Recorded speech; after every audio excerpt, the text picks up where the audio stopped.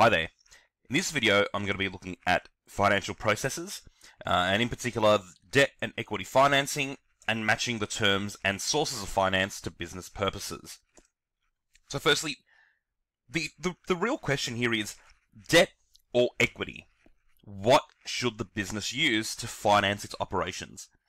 That's not a very easy question to answer, because essentially a business needs to really carefully consider whether to use debt or equity, and then how much of each is then going to be needed. So I'm going to look at some pros and cons of both debt and equity, and then look at how they can then match, or what criteria they use to then match what they need to what they want. So some advantages of debt. Well, it's readily available. Okay, so banks have the money to give away. They're ready to give it away, with obviously conditions. However, you don't need to wait for people to give you money. The banks will do it for you. They're ready there. And any interest payments you make could result in some tax deductions for the business as well. However, the disadvantages are the business needs to provide security, so there's got to be some sort of security there in case they default on that debt. And normally it will be, you know, the factory or the warehouse or the property they have. They need to make regular payments. You know, every fortnight, every month, every week maybe, with interest on there as well. So it's not free, it's not cheap. So this is where, if they do use debt, they need to make sure that they've got a very, very strong cash flow and very good planning, because then they can work out how much needs to go out at a certain time.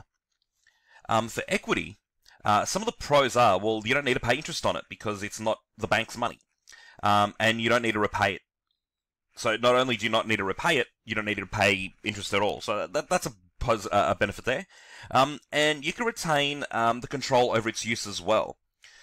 So once you've collected the money, you can use it for whatever you want, as opposed to a loan from the bank that may be tied to buying a certain property, for example.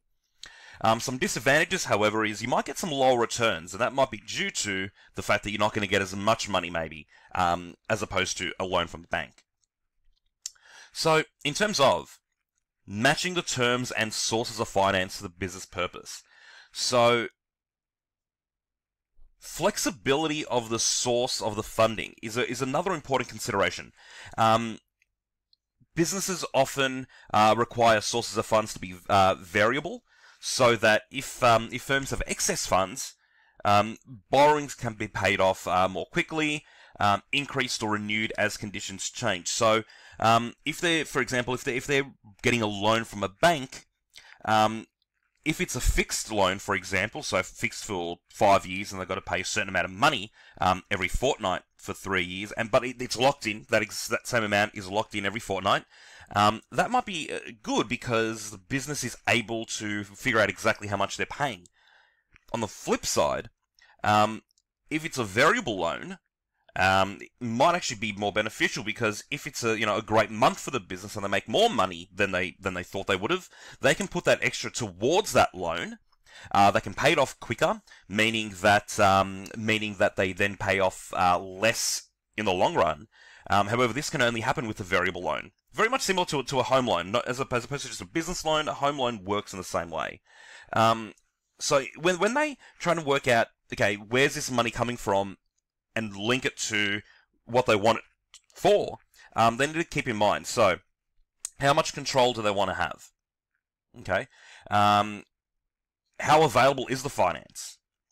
How flexible is it? And we spoke about in terms of the flexibility in terms of being able to change around a bit. The costs involved, so the interest payments, any fees associated with it. The terms of it, so how long is it going to go for? 5 years, 10 years, 30 years.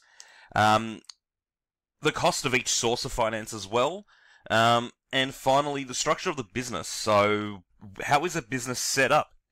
Is it a public company? If it's a public company, then possibly shareholder equity might be a better option than debt financing. However, debt financing might be a good option for them as well, because They're much more well known, they're much more stable, they might be more likely to get a loan as opposed to a sole trader. So I hope that this brief video on debt and equity financing and matching the terms and sources of finance to the business purposes has been useful. The next video starts looking at monitoring and controlling as a financial process, but specifically looking at cash flow statements. Thank you.